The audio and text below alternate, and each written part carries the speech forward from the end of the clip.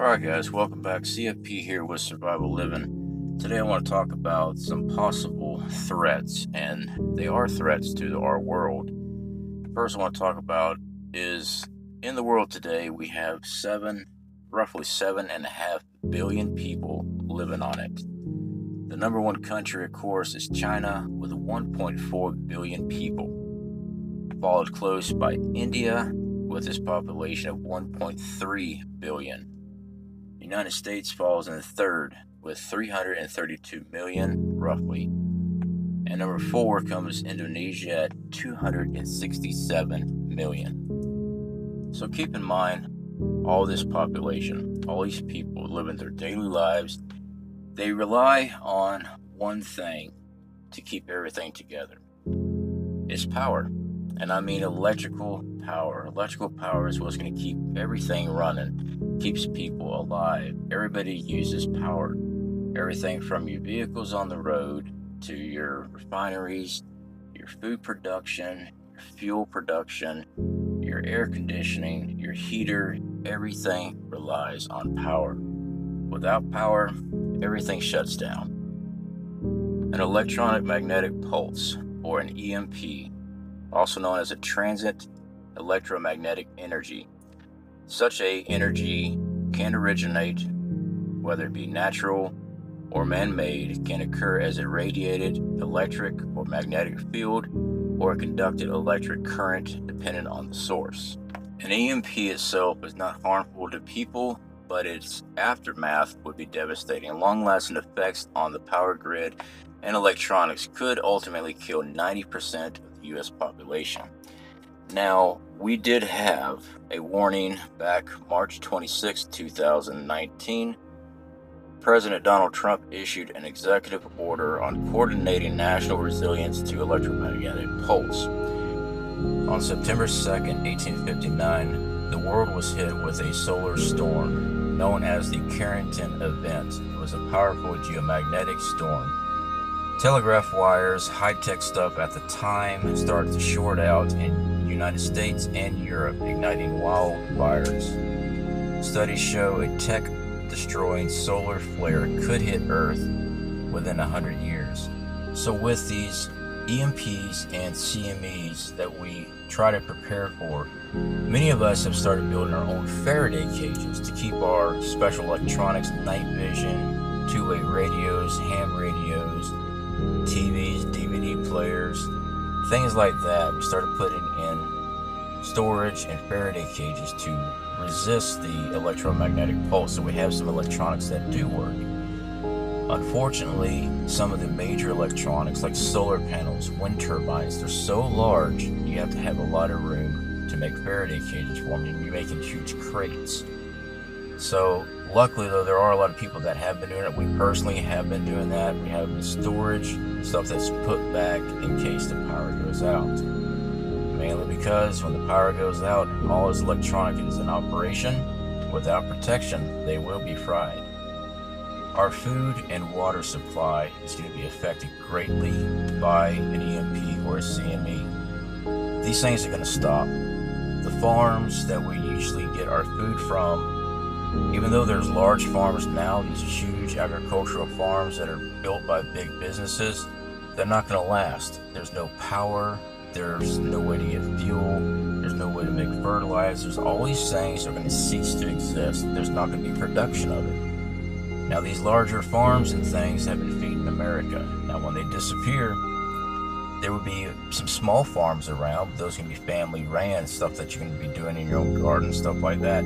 The production of food is going to stop. People are going to get hungry very fast. Now, to put in perspective our food supply and demand system, it is estimated that the meals in the United States travel about 1,500 miles to get from the farm to the plate. That is our current system.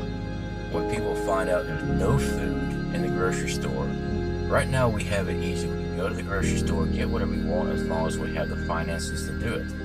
Even people that are desperate without financing, they just steal.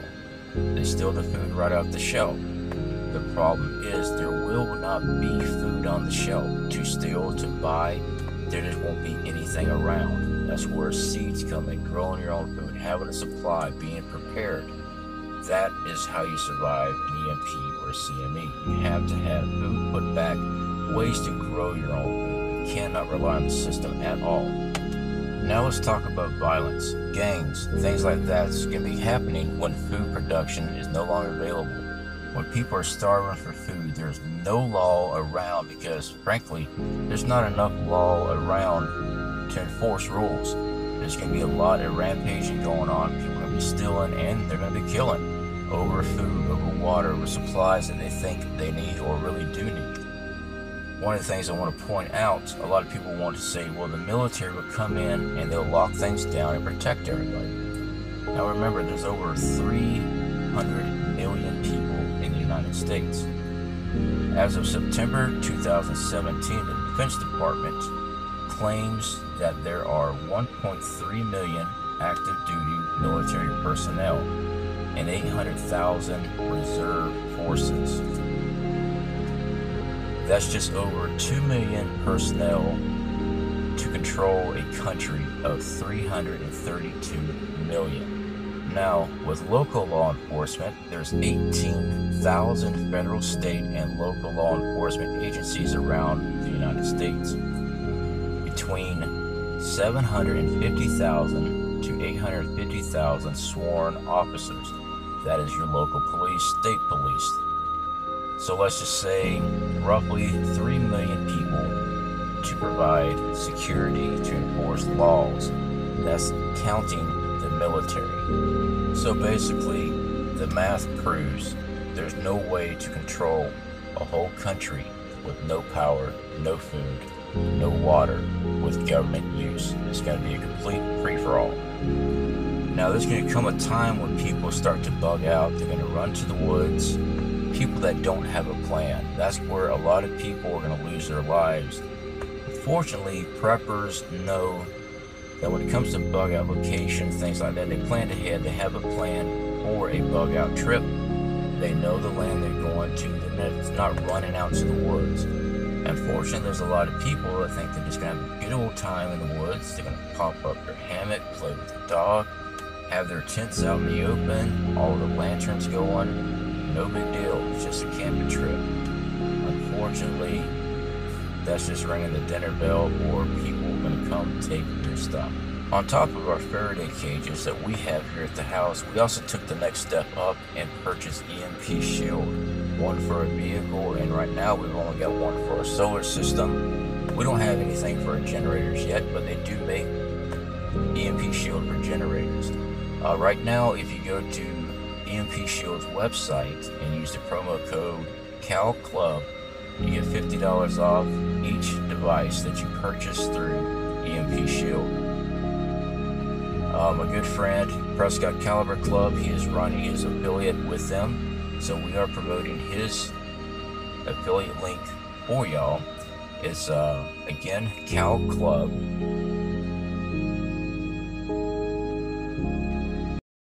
Welcome back, everyone, and thank you for subscribing to Caliber Club TV. The Prescott Caliber Club now has an online store available at PrescottCalClub.com. The online store currently is full of mostly firearm accessories, but we will be adding additional gear consistently for the foreseeable future. Everything you see behind me is going to be featured online and for sale. Since you're one of our valued subscribers, I'd like to extend an additional discount code to you. You can enter the code SUBSCRIBE5 to get 5% off store-wide online at the Prescott Caliber Club. So hop online and go check out the store today, and thank you so much for being one of our loyal subscribers.